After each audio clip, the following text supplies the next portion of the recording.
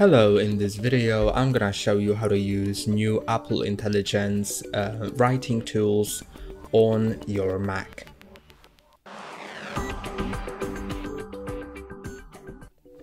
The first one, the writing tools, I'm gonna first show you on a message I'm about to send, and then I'm gonna show you on an internet article that you can find and summarize or create a table out of it. Here is my message that I'm about to send to someone, and let's say I want to make it more professional. I can click here and I can choose proofread to fix the issues with it. You can see that it's corrected now.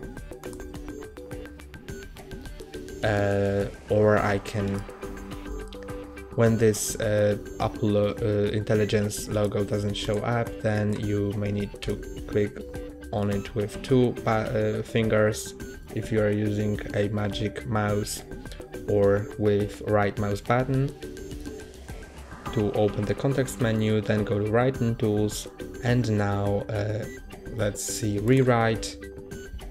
Now it's rewrited to sound better, or I can make it friendly,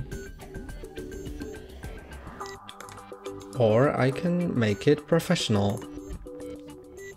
Now it's made a professional message, so I can send it as well. Or if I want to make it concise, I can also make it concise.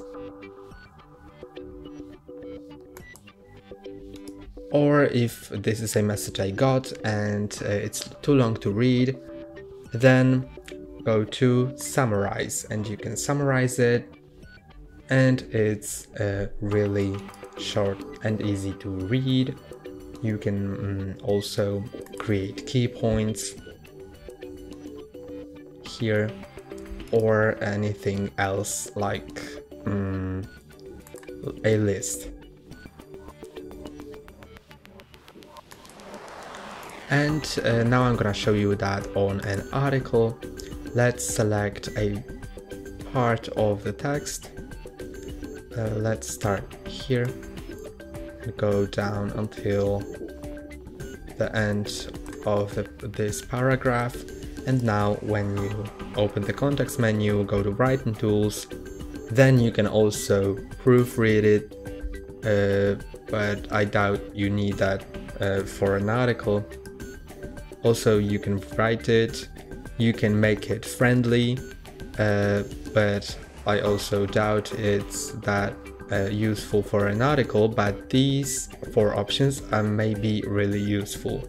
Summarize, so you don't have to read the whole article, you can just see the clue, the most important things. You can also create key points, so it's even more understandable. As you can see, you can copy that by clicking on copy. You can make a list, so it also gives you more detailed info but still summarized. And you can make table. I was really impressed when I saw that it can make me a table, for example, feature description, availability and privacy considerations, and then it creates it like that. So that's really useful. You can also select a shorter part of the text or a longer one. You can also click on show writing tools and it's gonna basically do the same. And let's see if I can create a table out of this short paragraph. I can, and let's select the whole article all the way down until the end of it.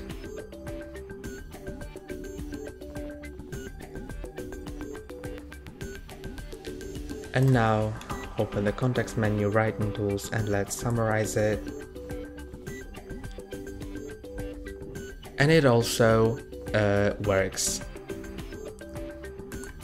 And it gives me the accurate data.